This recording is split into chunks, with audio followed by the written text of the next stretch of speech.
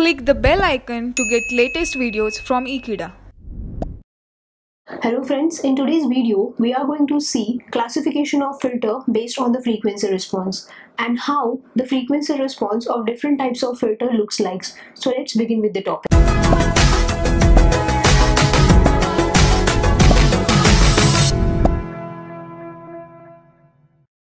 We know that filter is a circuit which is nothing but a frequency selective circuit. The frequency selective circuit provides passband and stopband. Passband is a band of frequency which is allowed by filter, whereas stopband is a band of frequency which is attenuated or stopped by filter.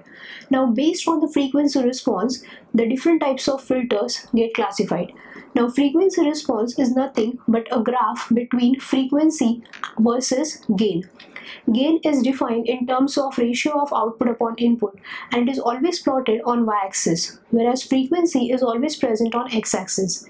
The frequency is usually taken in terms of log because as we are dealing with frequency response, we need to consider large amount of frequency values. Therefore, in order to accommodate large amount of frequency values in a small space, logarithmic scale is used, whereas gain is always expressed in terms of dB.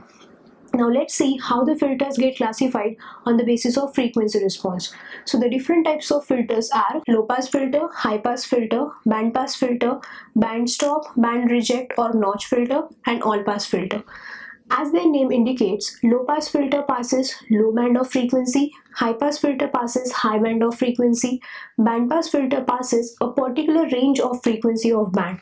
Band stop filter stops the band of frequency and it is considered as complementary filter of band pass filter, whereas all pass filter passes all the frequency.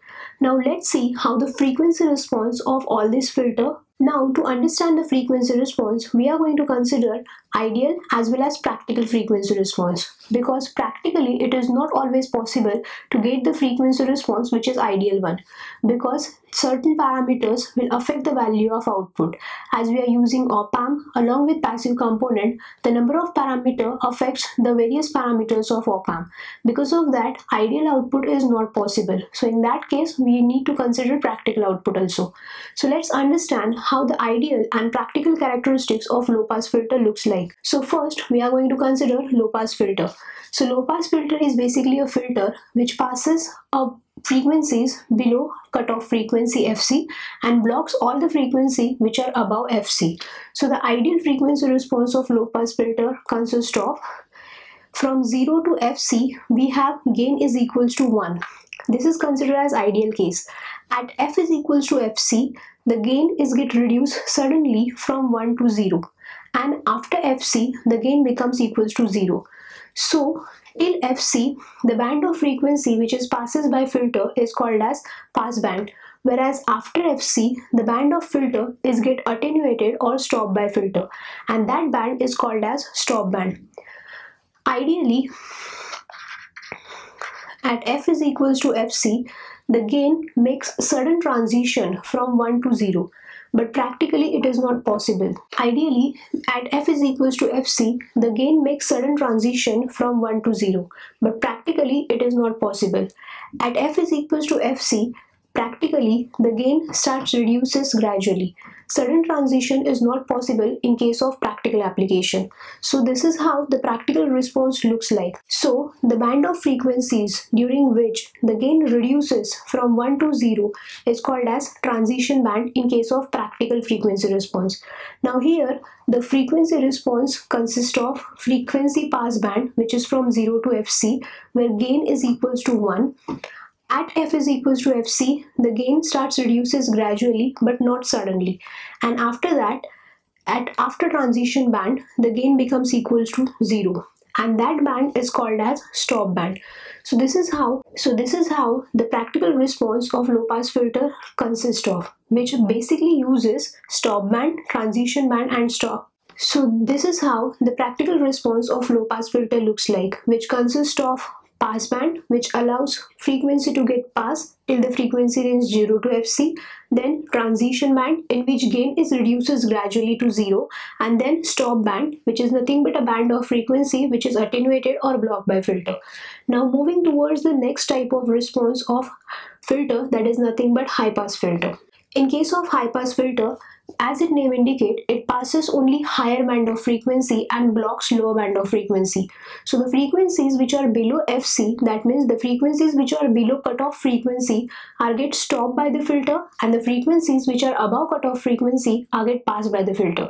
So the ideal response of filter looks like, from 0 to Fc we have stop band. At f is equals to Fc, the gain increases from 0 to 1, and above Fc, the band of filter is get passed by filter. Therefore, the band is called as pass band. Here also, at f is equals to Fc, the gain makes sudden transition from 0 to 1, but that will happen only in case of ideal filter. Practically, if you look like, then in case of high pass filter, from 0 to Fc, practically, if we look at the diagram, then we will come to know that at 0 to Fc, the gain of filter is equals to 0. After that, at f is equals to Fc, the gain do not make sudden transition. The gain start increases gradually. That period is called as transition band. Therefore, after transition band, the gain is equals to 1. That means the band of frequency is get passed by filter, and that band is called as pass band. Therefore, in case of high pass filter, the filter blocks the frequency which are below Fc, and the filter passes the frequency which are above Fc. The next type of filter is nothing but band pass filter. As its name indicates, it passes only a particular band of frequency. Now let's first understand how the frequency response of band pass filter looks. So in this case, we will come to know that here we have 3 different band, that means 2 stop band and 1 pass band. Therefore, in case of band pass filter, the pass band is extended from FL to FH, where FL is called as low cutoff frequency and FH is called as higher cutoff frequency, and value of FH is always greater than FL. So in case of band pass filter, the pass band is from FL to FH, and higher order frequency is always greater than the lower order frequency. So from the ideal frequency response, we will come to know that the gain is 0 from 0 to FL. At f is equals to FL, the gain suddenly increases to 1. That means the gain makes sudden transition from 0 to 1. After that, during the frequency FL to FH, the gain remains 1. At frequency f is equals to fh, gain again makes sudden transition to 0. So during stop band, the gain of the filter is equals to 0, and during pass band, gain of the filter is equals to 1. In between fh and fl, we will have middle frequency, that is nothing but fc, which is called as center frequency or cutoff frequency. Now if we look at the practical response, then we will come to know that the FH and FL value are the value of frequency which are considered at minus 3 dB frequency. So when gain is equals to 1, then after reducing to 0.707, we will get FH and FL value. This value of frequency provides the value of pass band. And the center frequency is nothing but considered as a middle frequency between FH and FL, and it is given by a relation FC is equals to square root of FH and FL. So with the help of FH and FL, we can also calculate bandwidth of bandpass filter, and it is given by the difference between higher frequency FH minus low frequency FL. But we always need to consider the frequency as 3 dB down frequency. So basically, bandpass filter passes a particular band of frequency which is in the range of FH and FL, with FH is always greater than FL. As its name indicates, it passes all the frequency, but it delays the signal with respect to input frequency. Therefore, it is also called as delay filter. Now the frequency response, if we consider two response, that means magnitude and phase response, then in that case the filter gain of all pass filter is always equals to 1. Now moving to the next filter, that is nothing but band stop filter. Band pass filter is considered as complement of pass band filter. In case of pass band filter, a particular band of frequencies get passed by filter, whereas in case of band stop filter, a particular band of frequency is get stopped by filter. Here also we need to consider two frequencies, that means FH and FL. FC is considered as center frequency, which is always present between FH and FL. Now in this case, initially the gain of the filter is equals to 1.